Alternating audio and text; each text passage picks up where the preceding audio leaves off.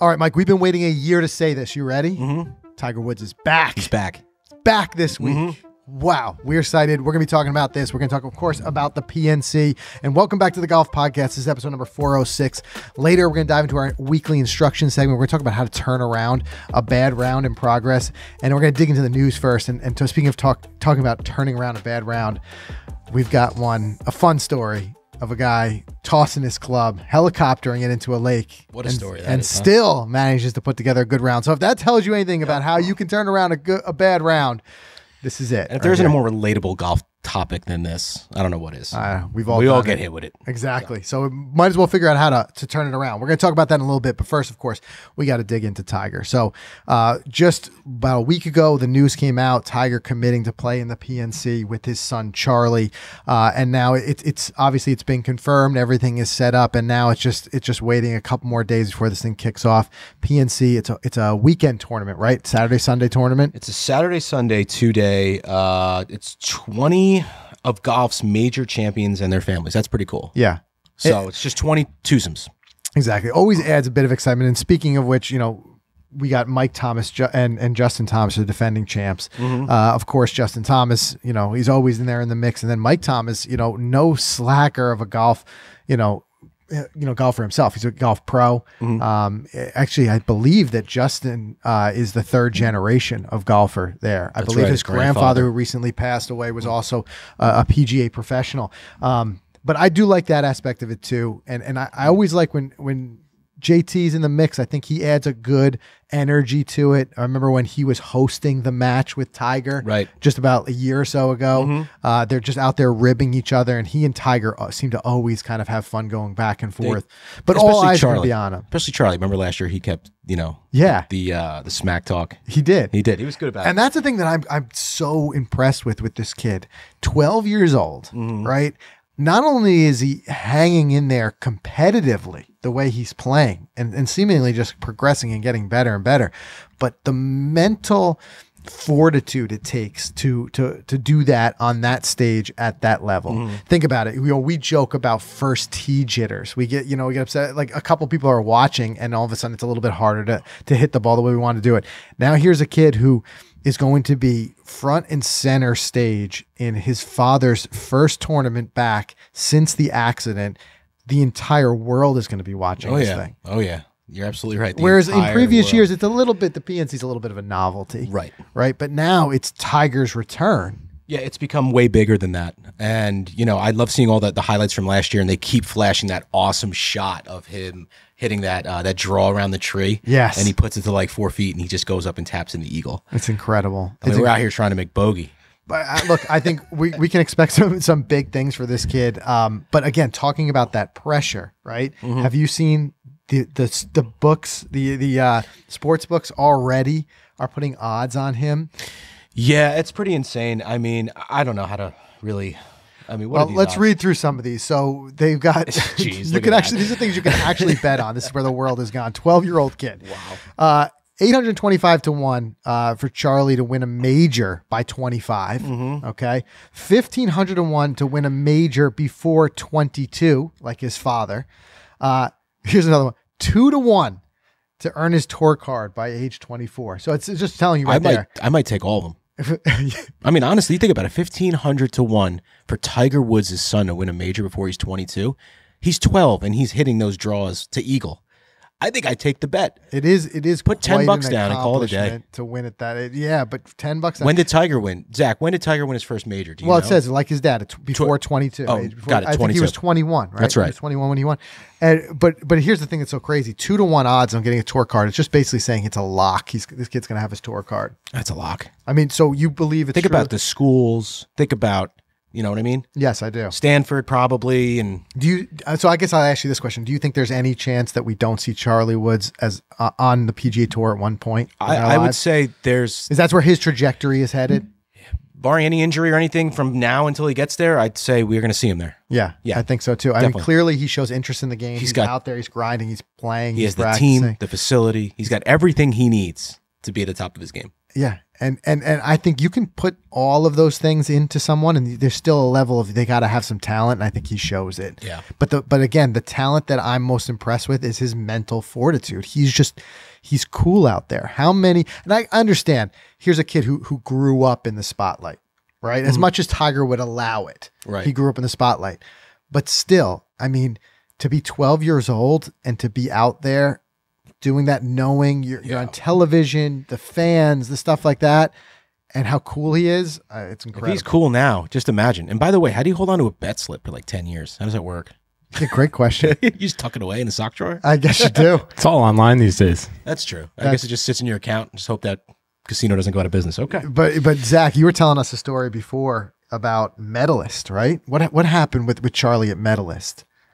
I believe Charlie shot an 80 at Medalist on Tiger's first round back with him. Tiger, and you're saying it was from the back tees, not the forward tees he usually plays? He used to play on the kids' tees. Yeah. And now they went one back from there, okay. Tiger said. So I don't think he's playing. Obviously, he's not playing from the pros. Not the tips, but he's playing like the adult tees. For sure.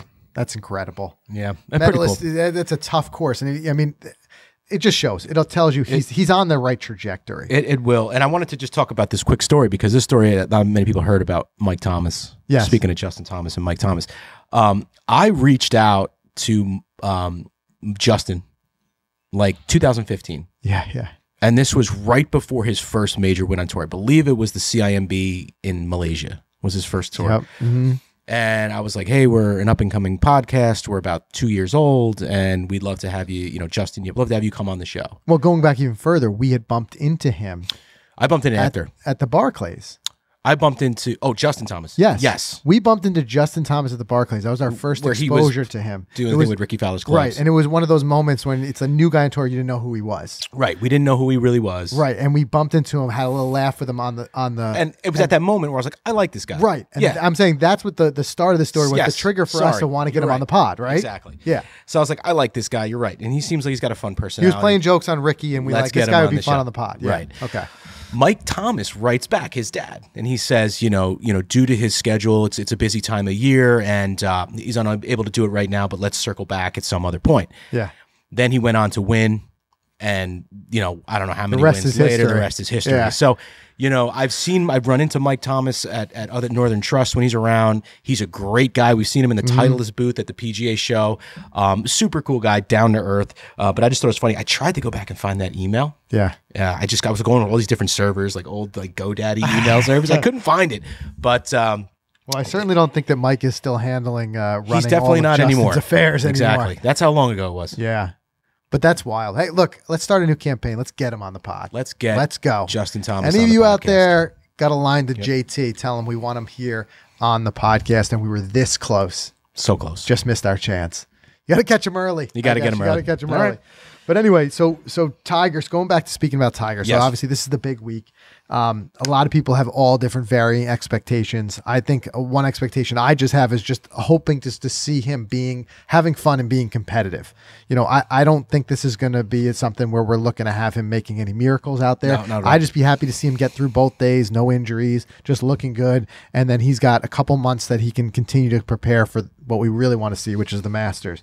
But we've talked about it here on the show before.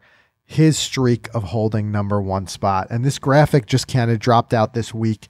Where when you see it visualized like this, and this is what we talked about. We said how hard it is now to be number one because we've got so many incredible golfers. Look at these last couple of years in the mix. Everybody from DJ, Rahm, Koepka, Rory in there.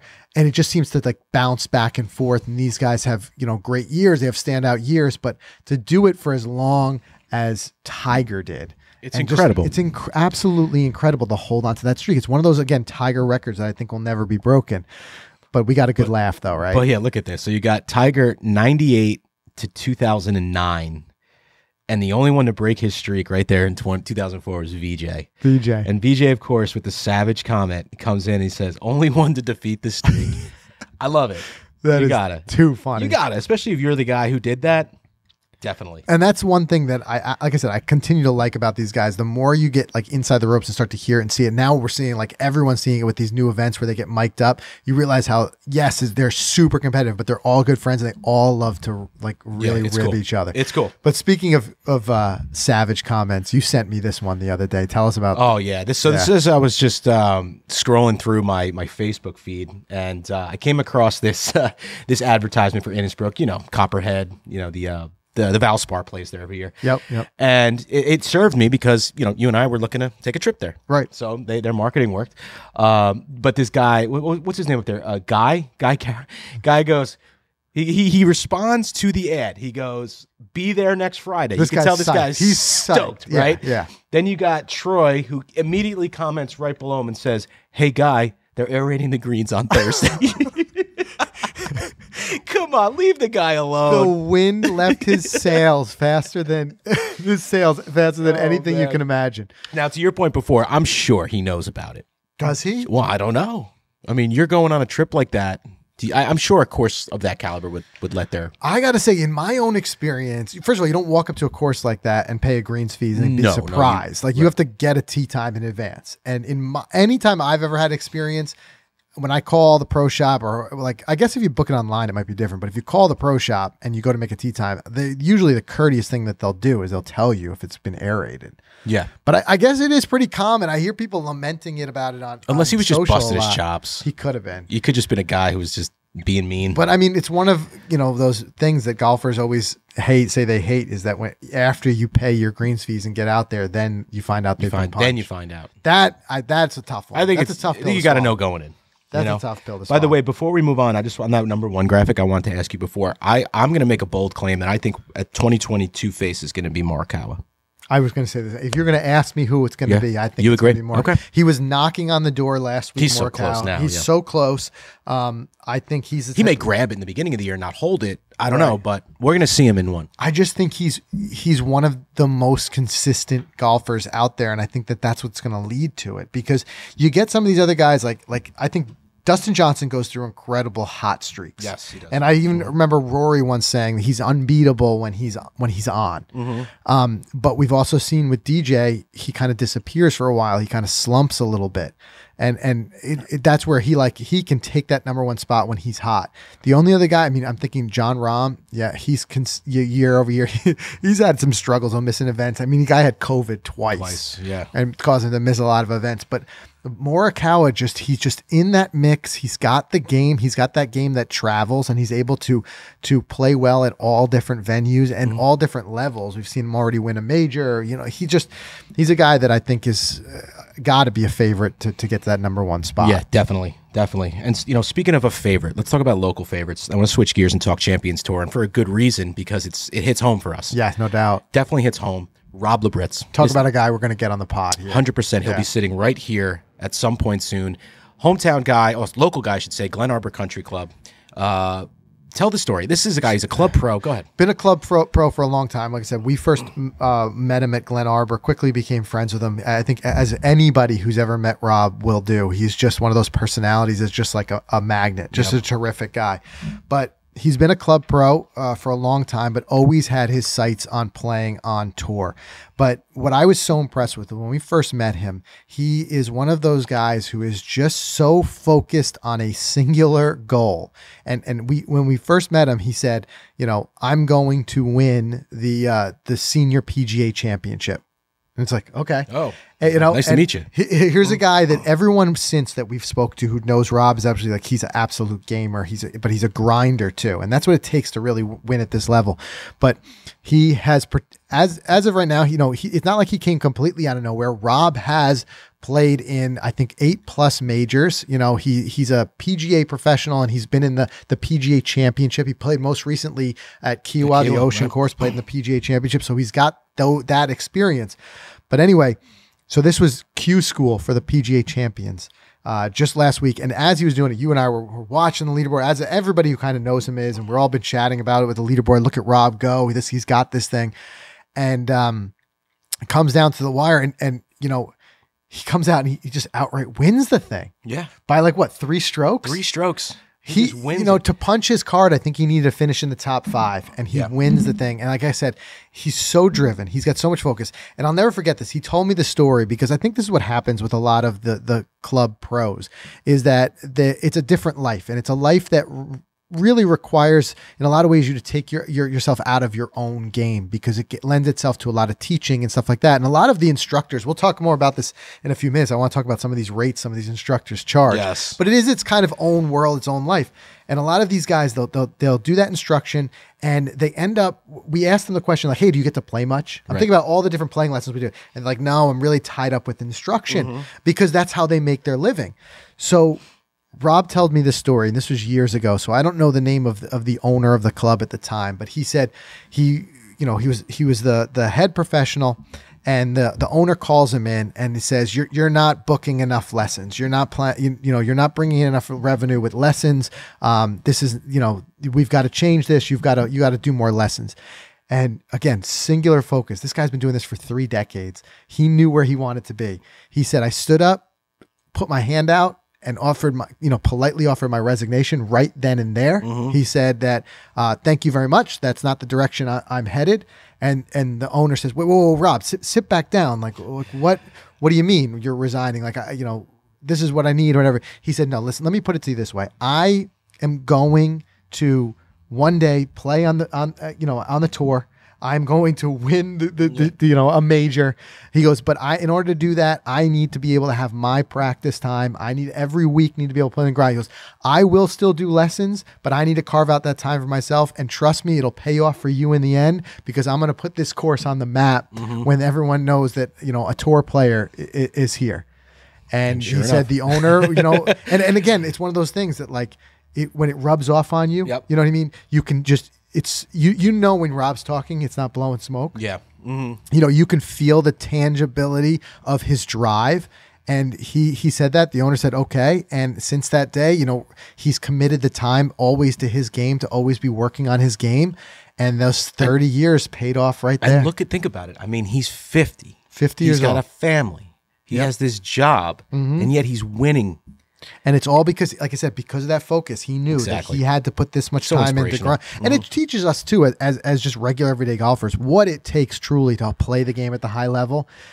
No matter your talent, we talked about Charlie. No matter your talent, you've got to be dedicated to the grind. Yeah, you got to be. And he's out there practicing, grinding, getting right, and it paid off. What was he, 17 under? Yeah. Something like that? I was nervous for him in day 2. The guy's a stick. But yeah, he's a stick, that's for sure. And I'm going to read this text message from Rob, and I don't think he would care about this because he doesn't share anything personal. I reached out and said, Rob, we'd love to film with you this fall. This was back in October. Yeah. And this is how nice of a guy Rob Labritz is. He goes, Michael, sure, just need to find some time. I may be at the first stage for Champion School Tour Q School. I'll know after this week. And he goes, a top 5 finish at the Senior Club Pro allows me to bypass the final stage and go directly to the finals in December, which he just won. Right.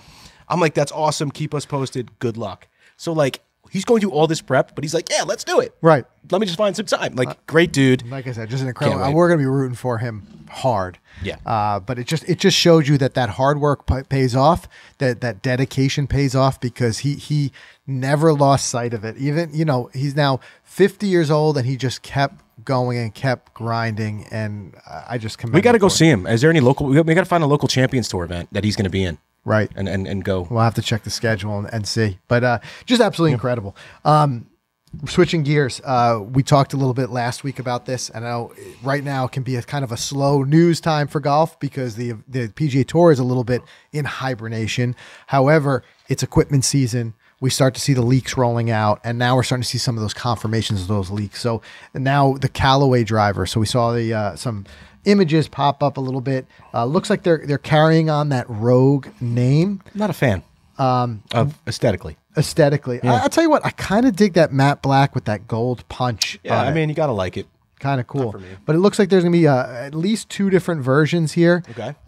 You've got one that looks like it's got an adjustable, again, slider weight, and then one that's like draw bias model, the Max D. Interesting name that they went with there, but I'll leave you to your own speculation on that. Yeah, I don't know, guys. Let us know. What did we talk about? The Stealth was on the last show. That's TaylorMade's new club. Yes, we talked about the Stealth. Callaway drops, and usually they drop around the same time. Yeah, and now once you start to see that, now we're starting to see more and more pictures emerge of PGA Tour players practicing with them. You know, a little bit of. I feel like TaylorMade leaked and Callaway photos. are always on the same release schedule. Is it just me? Yeah, it's just well, that's why they call it a equipment season right now. There's other manufacturers that are not. They'll go like off. True. There's true. I think what a lot of them do, they gear up and they get ready for the what do you call it, the PGA show. Yeah. And I think that's when we start to like see confirmed leaks right around now, and then right in February we get hit with the official news. They get brought out to demo day and things like that. Or a lot of them will start their tour testing, the Hawaii swing in January, which is coming up right around the corner. Yeah, 2 weeks. 2 weeks. But is Tiger going to be using the Stealth this weekend, you think? Such a good question. Yeah. It would be a smart move for TaylorMade, right? With all eyes on it. It certainly would. It certainly would. But Tiger, we know, is not someone who can be pressured by money to do something. True. Yeah. It's got to work for him. But I don't see any reason it wouldn't. Tiger seems to he adapts well to new equipment. Yeah. The only thing we don't see him change is his putter, more or less. That's true. I mean, you might not. I mean, I think the first time you might see it is at Kapalua. It could be. Yeah. Yeah, with the other players, not with Tiger, obviously. Right. But anyway, so we kind of teased this at the top of the show, but did you see this story with this guy who launched his putter? Okay, I'll just read this tweet because I think this is probably the most well-composed tweet I've ever read in my life. So this is from Monday Q Info handle. He said, during the second round Sunday, Matt Avery shot 29 on the front nine at Riviera Open. And he bogeyed 10 and 12, slams his putter on the cart path, picks it up, helicopters it into the middle of a pond, putts with his wedge the last 6 holes, plays them 4 under, shoots 63, finishes 6th. This man's a legend. All right, hold on a sec. So you got to break this down. You got to break it down. Right. So a bogey makes him that angry. So, well, first of all, you think he shot 29 on the front nine. So I got to think his putter had to be hot. Your putter you can't shoot 29 and not have a hot putter, right? Right. I mean, unless he was chipping in from everywhere. But then if he shoots 29, why would a bogey make him so upset? I can only think maybe he's on 59 watch. He could be on 59 watch in his head, but it just depends on how bad those bogeys were. Did he lip out some easy ones? Something with the putter itself upset him. But this is not the only time he's done this, right, Zach? Didn't he do this once before? I think he did it in 2019 with a wedge. Huck that thing way down. Clubs, huh? So listen, don't be if you're Matt Every's clubs, watch your back. Yeah, watch your back. But he still shot a 63. Is that what it was? Putting with 63 putting with his wedge. Wow. And I loved some of the comments on that picture of him throwing the wedge. People are talking about the lag on it. The lag on it. I love it. Oh, Can you get in trouble for doing this type of stuff? 100%. On the PGA Tour, you get fined. I mean, I remember Rory tossed his 6-iron into the lake. Where was that? At Bay Hill? Doral, I think. Doral? Yeah. And then remember the scuba guy retrieved it. Yep. Probably got a pretty penny for it. But I think he was fined somewhere around between $3,000 to $5,000, if I remember correctly. Jeez. Didn't Rory... He threw it recently, too. Threw a club at Liberty. He did. He threw it in the woods. Yeah, and we were joking that Mike was going to drive down there. And go get it. It was just 3-wood, I think. Right. He threw a 3-wood in the woods. Yeah. Yeah, well, I tell you what. Yeah, I think what is it? Like, it's like actions unbecoming of a PGA pro. That's what they cite, and then they say fine you. Something like that. Okay. So these guys, I doubt that it makes any difference Kick him to off them. the tour, Doug. But legend. You got to laugh at this. I mean, and we'll talk, like I said, we'll talk more about it in our instruction segment later about how to bounce back, because we've all had those moments. Yeah. 6 holes with no putter to that's a 63. tough. Come on. Something was working for him that day. Guy shot 63. So that was a wild story. And then switching gears too, getting to see some of this, that's my best segue that I can give you for this one. But PGA Tour ESPN Plus signed a major broadcast deal. Yes, I saw this. And I think this is, no matter what, all these deals that we see are good for us fans. Now, I get it. Some people are going to say, as we saw with PGA Tour Live, ESPN Plus, these are pay services. And I know some people are upset when they don't get to see some early rounds because they're against that paywall. However, we're not talking about incredibly expensive. I think ESPN Plus is like between $5 and $7 a month. It's not the same as Disney Plus? I believe there's a bundle. You can get it with Disney Plus. Yeah, there's like a $14 bundle that you can get Hulu, Disney Plus, and ESPN Plus. Right, because Disney owns ESPN. Right, that's what I'm thinking. Right. And Disney Plus, in my household and your household too, probably is a must. But It's a must. It's a must. You got to have kids under 10. 10, It's a yeah, must. it's a must. Yeah. You got to imagine that everybody already has ESPN Plus at this point. I would think everyone has Disney Plus at this point. Yeah. Not even with kids. Right. All right. I don't have ESPN Plus. Well, that's Oh, what I'm saying. really? Not yet. I've never heard of somebody that doesn't have it. I have the Ocho. Everybody. I don't have Plus. I didn't know it was a separate thing. I thought it was part of your Disney. Okay. Well, yes, because you don't have it because you already had it. Yes. He's like, he doesn't know about it because he already had it. But to your point, that's what I mean. It's not like it's an obscure a network that you're paying out the nose for. I think it's, like I said, I think it's good for us. And I think where we saw like them dipping their toe in this was, I don't remember exactly which event it was. It was one of the majors. It was the Players. Was it the Players? Where they were going to show Might have been the Players. They had a camera on every person. And they partnered, I think it was with Amazon at the time. Right, because right. don't forget, like unlike other sports like baseball, it's contained to that field and it's easy to kind of show everything. You're talking about all participants, hundreds of participants spread out over acres. Right. You know how many cameras it takes to cover all of that, let alone the bandwidth, the sheer bandwidth it takes to stream it all. Well, I think this was the biggest problem in how we consumed golf. I hated the fact that we could not watch golf until 3 p.m. Right. We missed all of the morning tee times. Yeah.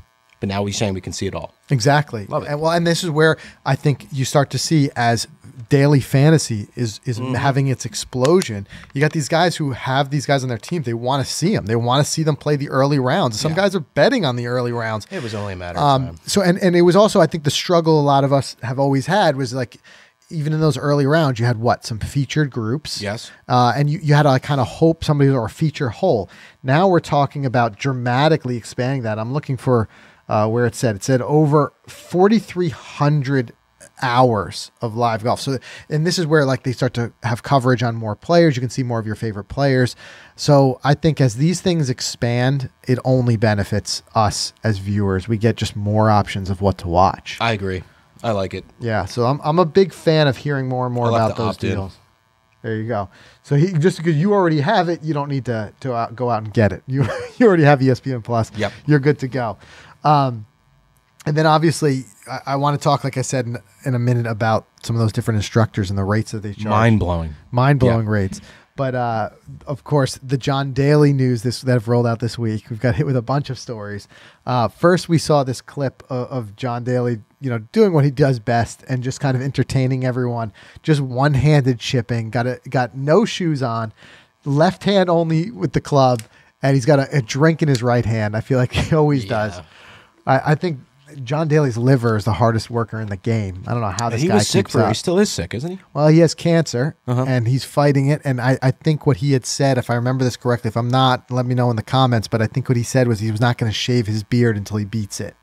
Got it. He said he's going to beat it and he's not going to shave his beard until he beats it. Okay. I don't know the details of his cancer, but I wish him obviously well. And he's got a great positive attitude. He definitely about it. does, for sure. But he's just a funny, enjoyable guy to be around. And he's out there chipping one hand, drinking the other hand, holes out, of course. Yeah. Huge crowd pleaser. He orders $400+ at Taco Bell. And closes out with, did you saw that story? Yeah, incredible.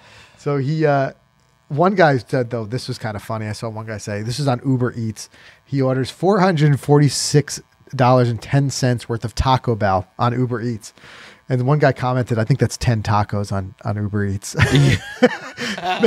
Making a little comment about. Let me see that menu there. So what? 20? So here's what he got: 5 grilled cheese burritos, 10 crunchy taco supremes, 10 spicy double steak grilled cheese burritos, 1 beef burrito, and 20 mild sauce packets. That's great. John Daly strikes me as more of a Diablo sauce guy. Doesn't he? The mild is the word that let me down there. But do you think this is all for him? Come on. No, he was just spreading the wealth. Yeah, he seems like the type of guy. I think he is. Isn't he the type of guy they've had the stories before where he buys the whole round in the bar and that type of thing? He's probably just living his best life. I'm sure he had that drink in one hand, phone in the other. He said, I'm ordering Taco Bell, who wants? Yeah. And the bill gets big really quick doing that. Really big. And by the way, speaking of Charlie Woods, there's another son in golf that you're going to see do big things. 100%. Yeah. And I don't remember the exact specifics of it, but I remember it coming across the wire of him saying how that's his focus. His son's focus is to play on tour. Yeah. And We'll I think see him he's there. got the chops to do it. SEC golf at Arkansas. Yeah. He's not nearly getting enough cred. Everybody's talking about this 12-year-old kid in Charlie Woods, but nobody's talking about little John Daly because he is lighting it up out there. He's got not in game. the field this week, right? Father son. Yeah, they are. John Daly and John Daly Jr. Oh, that's gonna be good. I knew it. Yeah. Okay. Yeah, he's got game, and obviously his father is still can play. That's for sure. So it's going to be a fun tournament to watch. I'm excited for that one. And then let's chat about this. We keep teasing it. We got to talk about this top instructor ranking that came out from Golf Digest, and we saw some of these prices, and it makes me wonder, how much would you guys pay for a lesson? Like, what's your max that you would possibly consider laying out for that all-time dream lesson? And is it in line with any of these that we're going to talk about? If so, let us know in the comments. Yeah, definitely let us know. And assume that in that hour, this person is going to dissect your golf game. Right. How much are you willing to pay? Now, I don't care who you are. I don't think there's any instructor on earth who's going to fix your game in one lesson. I don't. They're not going to fix it, but they're going to. I think they'll set you on the right path, and you've got to grind it out. But in one lesson, that's a tall task. Yeah, definitely. I mean, think about it. Even the pros who work with these guys, they don't do it in one check-in session. Yeah. I mean, well, Zach, you just took a lesson with Kevin Sprecher, who's on this list. What you learned in that? It was worth any amount of money that I would have paid for it. It was your first ever lesson. For sure. I mean, he's basically given me a foundation that I'll be able to look back on for my entire golfing career is going to basically come back to that lesson with Kevin. And you could start there and you could just build off of everything he's given you. All exactly. Those small drills. I mean, even if, like, I know one of the next topics that's about to come up is how expensive some of these people are. Yeah. But to learn a foundation like that in such a difficult game like golf, I would have paid like $1,000 to get what Kevin taught me because it's that important. I mean, I personally like taking everything super serious. Like if I'm going to learn something, I want to do it the right way. Yeah. And the information that Kevin gave was beneficial. I would have paid any amount of money to get that. But you wouldn't keep going at 1,000. No. Well, eventually he's going to run out of money. Right. Well, so it was that great. It's unfortunate you can't keep going, but you could take what you learned from that one. Now, what do you got? Butch on number one here? Butch is so this is the crazy part. And I'm going to ask you who you think would pay these rates. But Butch Harmon, number one, he's $1,500 an hour. Yeah. Which is, I think it's just another one of those incredible things about golf, which you don't get in any other sport, is that you can take the guys who are teaching the pros, their instructors, and you can book a lesson with them. Now, when I say that, his book is probably pretty full. It's probably pretty full. But who do you think at this rate, and that's a published rate, I would imagine that they have some variation in that with depending on who they work with. And I would think with the tour pros, it's a little bit different. It might be a percentage of their earnings once they put them on the team, whatever it may be. Listen, there's only one way to find out, right? I say we book one of these and we go and do it. We save our pennies, we book it, and we go and do it. Because now I want to know what would go into a Butch Harmon lesson. Well, I got to think. Who do you think does this? Well, first of all, you got to think it's the people. There's a true, like almost business decision ROI investment for some of these guys who are the up and comers, the college, standouts. We're talking about top golfers, top amateurs in the world. Yes, they might make the investment. I'm going to work with Butch because they're investing in their future. Those are the guys who are on that cusp, of tour. Wealthier parents might do that for their up and coming, blossoming children. Or like I said, there might be a deal worked out that if, let's say, Butch saw a lot of, and I'm speculating here, but I would imagine if Butch saw a lot of potential in someone and he wanted to work with them and maybe as like almost like with an agent, you have a percentage of some sort of potential winnings in the future. He might take that chance. I'm sure. I think it's that. And I think it's, just rich dudes. I think it's just rich dudes who just have the money. And want to say they had a lesson from Butch. And, a $1,500 lesson for an hour is just nothing. Right. I mean, think about it. If you're CEO of God knows what company and that's nothing to you, and you get on your jet, you fly out to Henderson, Nevada, you meet Butch. I mean, if you're like a golf addict, I don't care how much money's in your pocket. We're all affected by our addiction the same way to the game. Right. Right. And some of these guys will be like, I'm going to get a lesson from Butch, So you got Butch Harmon. Then you got Chris Como. Another one, $1,500 an hour he's out of Dallas National Golf Club in Dallas. But then this one, this one really local guy surprised me here, not in a bad way. I thought this was awesome.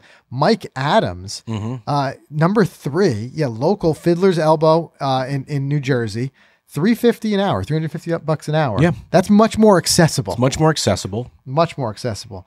Then you've got, just kind of runs through the list and bounces back and forth. But some of the highlights, Sean Foley. Sean Foley, you'll see up there. Jim McLean, there's who you tried to get a free lesson from. I tried to on the PGA Tour media bus. Yeah. He had a good laugh out of that. Yeah. I was like, how much for a quick swing trip? And he just laughed and walked away. well, if you think of it, his rate is $500 an hour, so maybe for 10 minutes, $50. $50? Yeah. Okay. I'll give you $50 for 10 minutes.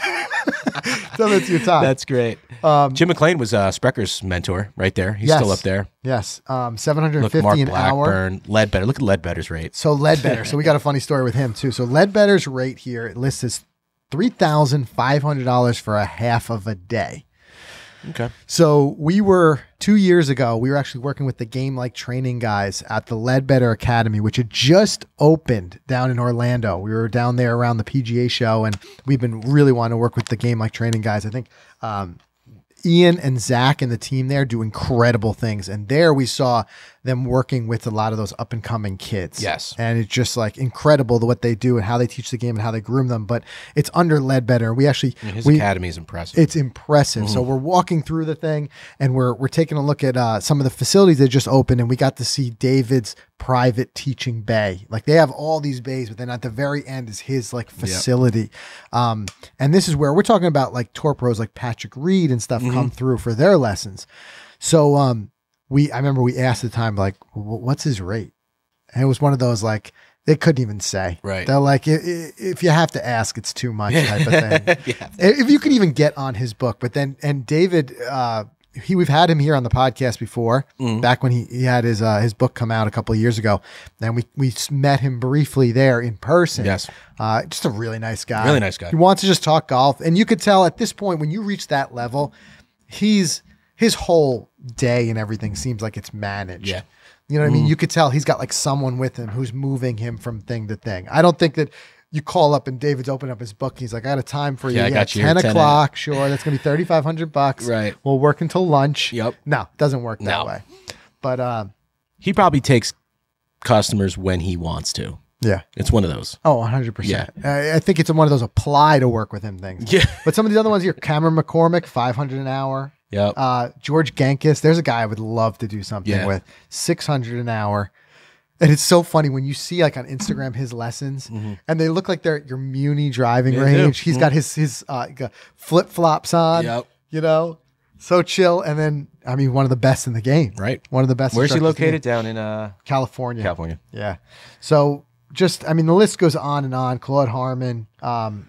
We even saw Michael Breed on here, $500 an hour. I'm sure Martin Chuck's up there. We've worked with him before. Yeah. Just some incredible ones. But then locally, like you said, Kevin Sprecher. Yep. When you break it down by state. So we've had the fortune of working with Kevin. And then in New Jersey, Hager. We saw Ryan Hager.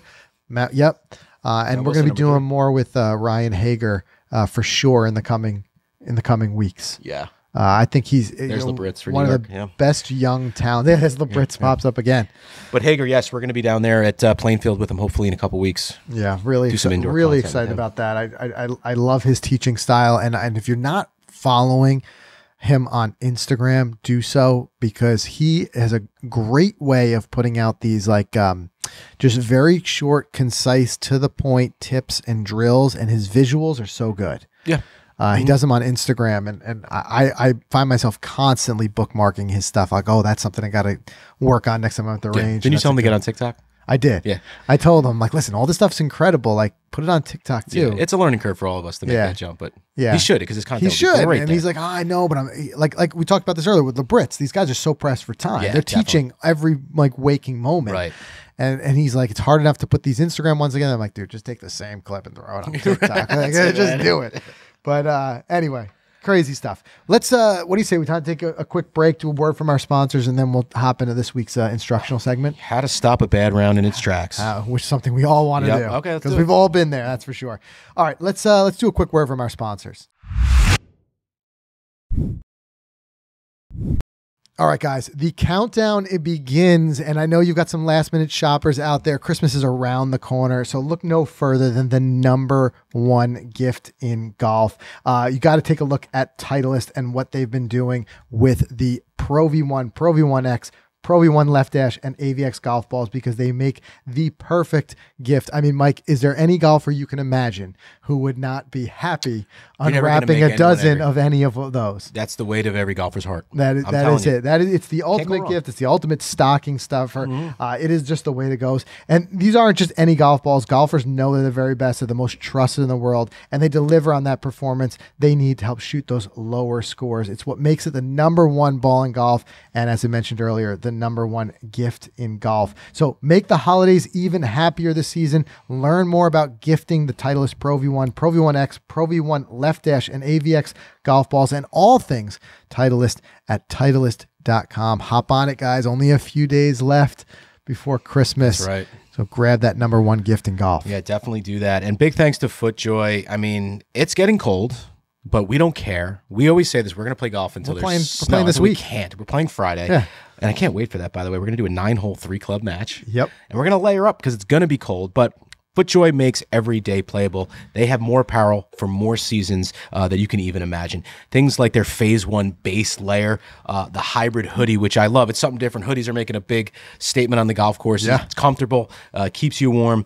It's got that featured, all their technology that goes in for mobility and to keep you warm. So you're not hampered by the clothing for your golf swing. And we've done it firsthand. We're out there with jackets on, and we're still playing golf and not struggling with our golf It's all game. about layering and mobility in those layers. The technology that this company puts into it is incredible. And my favorite is that Hydro Tour jacket. It's a great layer for the water, wind protection. It regulates your body temperature. It's got that dual collar that the water does not go down your neck if it happens to be raining. But it's super, everything from their winter golf clubs. You lent me those, thank you, by the way, last week, because I forgot mine, the Stay Soft winter pair, and so on and so on. Guys, get to the website, footjoy.com, and load up and continue to play as long as you can this season. Also want to thank ShotScope. Big thanks to those guys for sponsoring the show throughout the year. If you're new and you haven't heard of ShotScope, definitely take a look. They've got some of the greatest products out there on the market for GPS. Their V3 watch for stat tracking, which is great. It tracks hundreds of your stats. It's a great way to improve. It's a great way to enjoy the game too, because you can take those stats, you could bring it to a coach. We always say this, and you could find the areas where you need to improve, need to work on, and the areas that you're doing well on, which is also good to know. Rangefinders, I know they've got their Pro L1 rangefinder, pin lock vibration, everything you need, super packed, and a great price.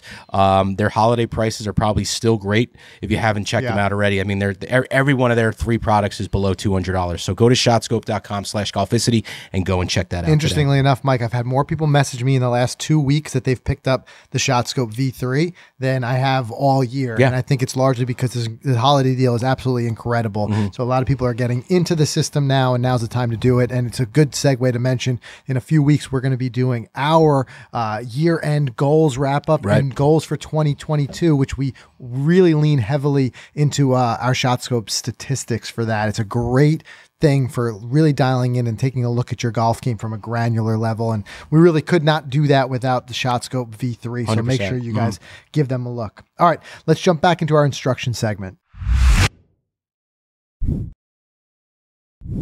All right, so we're going to talk about how to stop a bad round of golf in its tracks. And I know, like I said, we've recently moved the podcast onto a brand new YouTube channel. So we've got a lot of new viewers and a lot of new listeners. So one thing I want to definitely say, if you are new to the show, one thing we always discuss here is that we are not professionals ourselves. We just ran through some of the rates. Maybe we should have become golf pros. I tell you what, that's making some good money. But we joke, but in reality, that is not our forte. We are just guys who love learning this game. And if we've learned something that has helped our game in any way, we bring it here on the pod and we dissect it. And our hope is that it'll help you guys learn a little bit of something too. So with anything we're talking about here, we're struggling with it too, trust me. And we're always working on reminding ourselves of the stuff that we've talked about here. So it's a work in progress. I think golf is a game that you have to cut yourself just a bit of slack. Even if we review these things, you're like, oh, that makes sense, I want to do it. You got to still give yourself some slack if you do slip up. And from time to time, you're going to get frustrated and things like that. It's all about always working on getting a little bit better. And as that builds up years over years, and then you start to become the golfer you want to be. And you can accelerate that by putting more time. We talked about Labritz earlier. Right. Putting more of that grind time in, you can really accelerate it. But it's all about cutting yourself some slack and knowing it happens. Yeah. It happens almost every time. Right. Something always goes wrong out there. It does. And you have to be able to bounce back. And I think that's one thing that we have learned from playing with so many great golfers is watching how they just don't seem to get as rattled as we do. Yeah. With, you know, a disappointing shot. Or throwing a their lipped club in out the water. putt. Right. Yeah, there's things that they I mean, it happens like you saw, we talked about there with Every, but in generally speaking, I think that's one thing. Like we recently played with Greg Angelillo. Yeah, I was just going to tell a story about this. Hopefully it's not the same one. But no, tell us. Because all I was going to say is I'm so incredibly impressed with how measured and metered he is out there. He's able to the best golfers like Greg hit bad shots and it just doesn't seem to carry over to the next shot. Right. Especially like I just watched back one of the edits of a video that you're editing for the round with him. Yeah. And I was going to say more on your side was, I mean, you got off to an incredible start of going even through 4 holes. Yeah. Then you hit one bad shot off the tee, and you almost never got that par back for a while. I think you parred the last hole of the day. We played 9 holes. I think 5, 6, and 7, and 8. I don't think you made par. Yeah, I had a bogey streak for 3 holes. But you had a par streak for 4 before that, and it was that one shot. So my question to you is, was that one shot is what sent you off the rails, and you did not recover? It's a good question. One thing I would say about that round, I look back on it, it felt, and this is what we'll talk about, because sometimes it feels like something's off the rails and it's not really. Because I look back at it and I'm like, don't forget, I'm a 10, 11 handicap, right? I make bogeys, right? Yeah, definitely. So I didn't have any huge blow-ups, no triples, nothing like that. My par streak broke and I ended up bogeying a couple of holes. Yeah. But when you're out there, you have these fluctuating expectations of yourself, right? And now all of a sudden I expect, what am I thinking? I'm expecting a par every hole. Right. And I think that's where the transition in your mind has to come into effect. Be like, okay, it's a bogey. Like walk away. Like just do the next. You were onto something so good. How can this happen? Right. And what happens is we talk about golf being a game of pressure, and we talk about how we talk about in previous episodes how you can practice pressure and get accustomed to it. But it's also something of increasing pressure. So as we're on this par train, 1 par, 2 pars, 3, 4 in a row. Now the next hole, it's even more pressure to keep making par. Instead of just thinking, hey, what got me here? Right. What got me there, honestly, was the first 3 holes, playing a very relaxed game, just going out there having fun playing with you and Greg. And all of a sudden, I made a couple good putts, and I'm even through 4, which is great for me, right? Great putts. Yeah. And then you had to come back with that. So that's one thing. And then there's other things outside of the game that can take you out of it. And in that case, on that hole where I had that blow up, if you remember, it was where we had that altercation with those guys behind us. Oh, you're right. And we let them go forward. Right. And now understand, guys, when we film out there, and if you guys watch the videos on our main channel, we are very respectful of what's going on. We get the permission of the course. In that case, Greg is a integral role in that course, and he was our guide in our tour that day. And we let them know what we're doing, and oftentimes they'll give us a buffer behind us of some tee times. That happened to be a day that was unexpectedly warm for November, and the morning started with an empty tee sheet, and then the course was full. Yeah. Everyone showed up to play. And we're recording out there, and whenever we held them up, we let them through. Always, but there was a group behind us that just wasn't having it. As soon as they saw us doing an interview in the fairway, they just hit up on us immediately and started yelling to let them through. Right. And Greg, again, even in that, he's so calm. Calmly just says, guys, we're doing something here to promote the golf course. And, we're not holding you up intentionally. By all means, go through. But the damage had already been done. Now we got this confrontation. These guys are yelling. And that's another thing that can take you out of your game. Yes. So it's all about finding these ways to just, and it comes with practice. I think it's in life too. In life, there's a lot of things that can frustrate us. It's like finding ways to just breathe and calm yourself so that you can move on and move through it. The question is how? How is the question. Right. But like I said, one big thing can be learned from just watching the best golfers do it. And again, there's just something about with some of the really good golfers that when they have a bad shot, a bad hole or whatever, they just seem to find a way to just shake it off. So I think the very first tip is just that. It's just don't overreact. I think, again, perspective here. We talk about what is a bad round. In that case, if I had looked back at that scorecard, I'm like, let's say I bogey that 5th hole, +1 through 5, that's great. Yep. you look at it from, that high up level. It's not so big, but when you're in the moment, you overreact because now you broke your par streak. Exactly. Right. We tend to do this to ourselves. We label it a bad round really early. Like you end up with on the front nine, you end up with, a double, a bogey and a double back to back. You're 3 over through 2 holes, and all of a sudden it's a bad round. Dude, there's 16 more holes to play. Right. That par streak could come later. Yeah. So why write the whole round off as a bad round? You know what I mean? Where's that tipping point? Where do you call it a bad round? I know, and I think a lot of times we look for we always try to seek out that negative for some reason. Where we're almost looking to fail. We're looking to fail. Like, oh, I just added up my front nine. I shot a 41. For me, that would be great. Right. But I would say 41. I go, I had a double on 8. Could you imagine if I parred it? Right. And it's now always I'm this out. could I'm have. Right. Right. It's always a could have. It could have, could right. have been this. Right. It could have been. It Not should like have been what better. It was. Yes. You know what I mean? And that's it. I think it's about that shifting that perspective. But the reality is, as much as I want people to focus on having the right perspective out there and not talking yourself out of a good round, I think a lot of ways we talk ourselves into the golfer we think we are. Like we'll say well, I don't deserve to par this many. Something must be like I'm on a streak. I don't want to talk about it. It's just too good. And we talk ourselves out of it instead of just enjoying that moment when we're playing well. But the reality is there are also times like the game ebb and flows. Some days you just don't play as well. And in that case, it's not getting frustrated with it, but it's about, I guess, recognizing it in a real way. Yeah. And then just adapting to it. Because that's the other thing that the best golfers do. They adapt. I'm thinking about Greg again. I'll keep using him as an example. The very first hole, he talks about how on the first tee, it was really a fade, hole. Yep. And he wanted to play a fade. And it didn't fade on him. It drew. And throughout the day, he just didn't seem to have that shot. He was drawing a lot but he just reworked his game and just started hitting draws at, you know what I mean? Mm-hmm. Like you can't force the same shot shape into every single shot. I get that. But if it came down to one or the other, maybe he would love to normally hit a fade here, but if it wasn't working for him in that moment, he just adapted. Mm-hmm.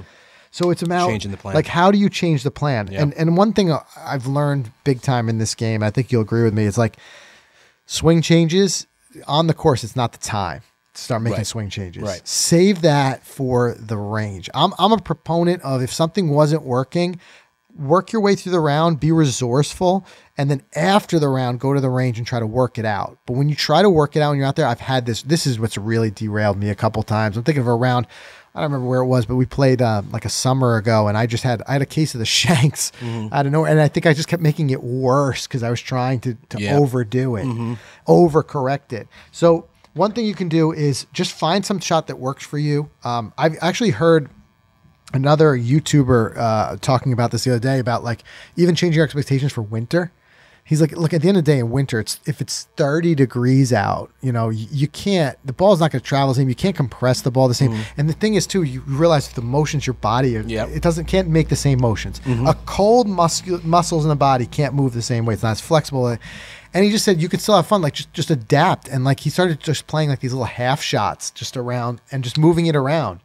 And it's just wow, that's a prime example of how you can just adapt your game sometimes. I think another guy who adapts his game is your father. Because I've played countless times where he's got a bad back and he has to adapt the way he plays. Yeah. To compensate for that. He'll hit these 3/4 shots and whatever, and he'll still beat me. And he'll still score. Yeah. Because he'll just case in point. He won't try to force that square peg into a round exactly. hole. And I think that's a brilliant way to approach it. But similarly here, we're not telling you to get hyper conservative, but let's say the driver, it's now it's been many, not labeling off of one shot, but after many shots, you're just not hitting your driver well. Again, the course is not the place to work that out. Do some range sessions with your driver, try to work out whatever you're struggling with. But in the meantime, maybe play a little more conservative. I remember our playing lesson at Crystal Springs. So we talked about having your go-to shot, your fairway finder. Go back to that. Or likewise, if you just don't feel like you're able to really hit your targets the way you want to, maybe an idea is to adapt from firing at pins and just go for center greens. If nothing else, maybe just for a couple holes until it comes back. Right. Because all of a sudden, a couple holes of let's say you're off just a little bit, right? And then you got a tucked right side pin, and you fire at it, and you miss to the right, and you're in a green side bunker. In that case, that adaptation of saying like, I just don't have the darts today. Yep. I'm going to go for center green. And then all of a sudden you hit a couple of greens in a row and that confidence starts to come in. You know what I mean? And it's not a disaster score because you're on the green. Like I said, those small adaptations can be important. And I think for us amateurs, us 11 handicaps, 10 handicaps, a par is a single hole score that can mentally bring you back. You know, because you have a double bogey, then you go for center green, you 2-putt for par. It's like, oh, I got a par. I'm back. Right. You know, it could be that easy. You just have to think, how much am I trying to force the square peg in a round hole? How much am I taking a day when I just don't have a shot and just trying to keep doing it over and over again? I mean, that's the definition of insanity, as they say. Right. Another thing you could do too is just kind of like slow things down, because one thing I know with frustration is that it 100% is a snowball effect. It gets worse and worse. You know, you can get more and more frustrated.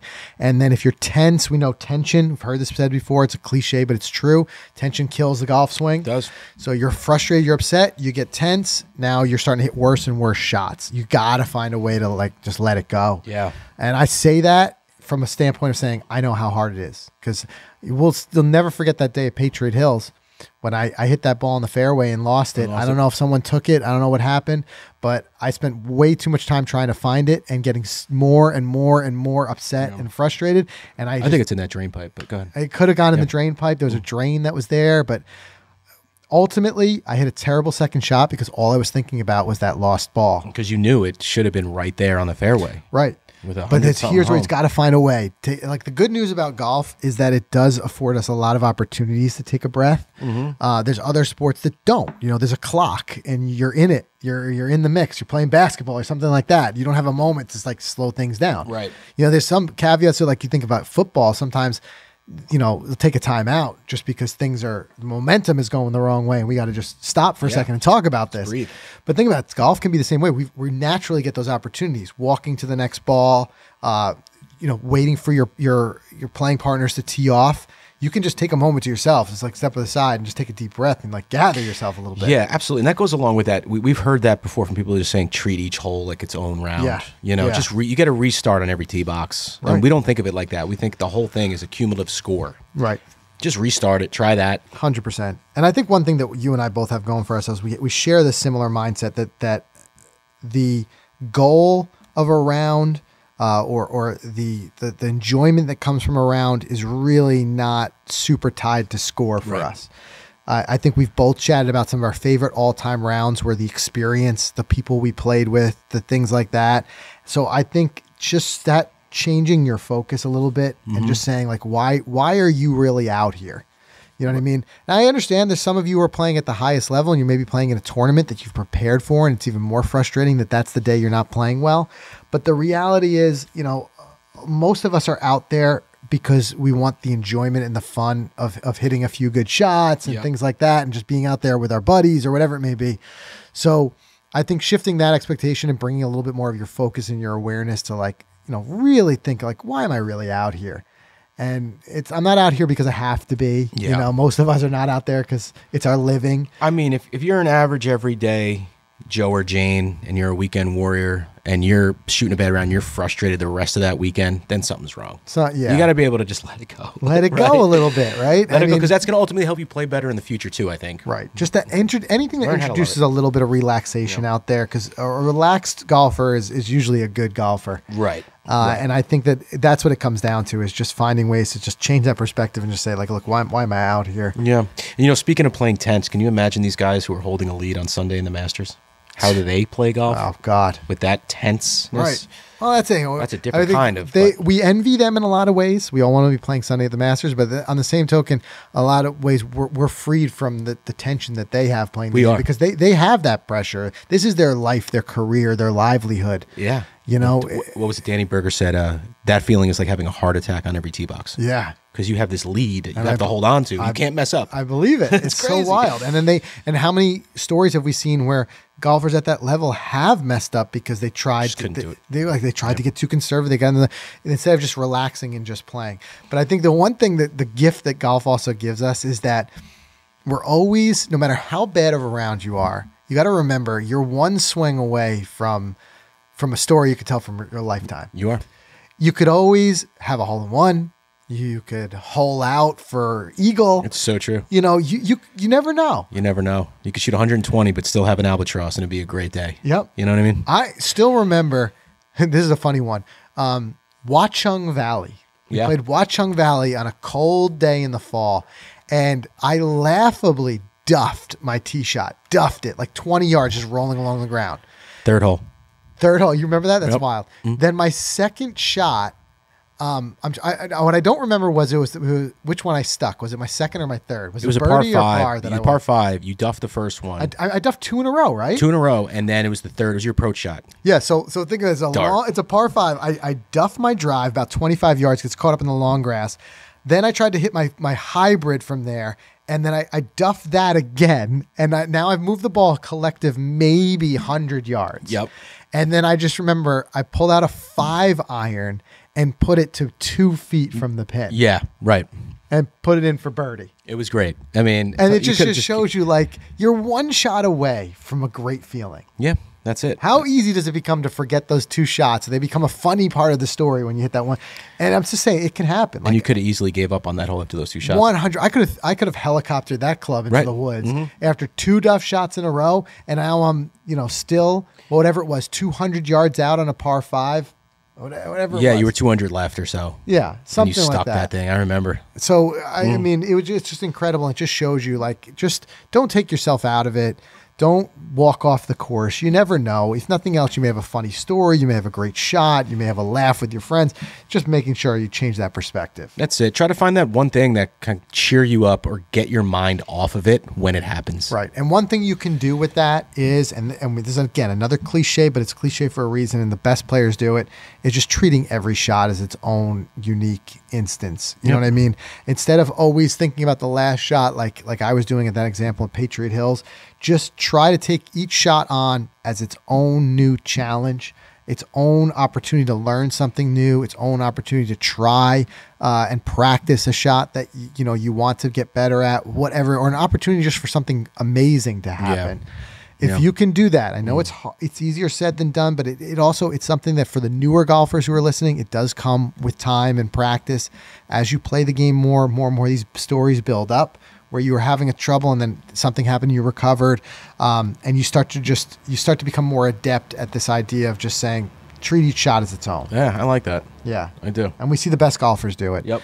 So anyway, that's everything we have for you guys this week. If you haven't done so already, do us a big favor and subscribe to our new podcast channel on YouTube. Like we said, we've moved the podcast onto its own new channel where we're going to dedicate a lot of our time towards really making this show new and just trying to bring some new elements to it. As you can see here, the structure a little bit different, trying to talk about some more trending, golf news topics and things like that. But the best way to help us out with that, help us grow the show, subscribe to the new channel. But you can always, of course, get the podcast on all your favorite podcast audio networks, anything from iTunes to Spotify.